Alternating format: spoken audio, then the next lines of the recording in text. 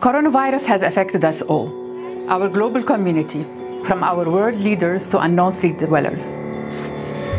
All are at risk, and some people will have a better chance of survival than others. The health crisis is not distinguishing between race, social status, wealth, or borders, and it's hitting vulnerable people much harder. Alarmingly, it has taken us the all-invasive presence of COVID-19 to illustrate an appalling reality. The world was ill-prepared for the pace of its spread, and little was in place to prevent it. A vaccine for COVID-19 is already being tested, and many of us will benefit. However, we need to remember we are not yet tackling the most fundamental preventive measure, safe sanitation and hygiene. Globally, more than 4 billion people do not have access to safely managed sanitation services, and 3 billion lack access to basic hand-washing facilities.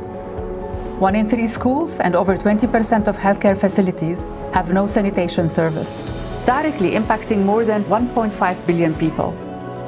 Lack of basic sanitation and hygiene in health facilities leads to poor quality care and an increased chance of infection for patients and health workers. Sepsis, now killing more people than cancer, is preventable through good hand hygiene. It's a sad reality that over 600 million children do not have basic sanitation facilities in their school. Our partners are now putting emergency funds into public health solutions to prevent the spread of COVID-19. This is welcome, and we equally need to focus on prevention. We can stop new pandemic, and we can save the lives of millions of people if we invest in sanitation and hygiene now, and importantly after COVID-19. That is why, together with partners, we are launching a new dedicated Sanitation and Hygiene Fund.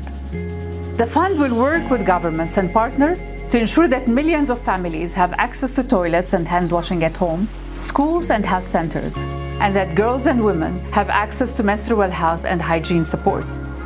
The sanitation and hygiene sector is critically underfunded. This is our moment to act. We call on you, donors, partners, and governments, to join us and support us. Together we can address this crisis and reach the people who have been left behind.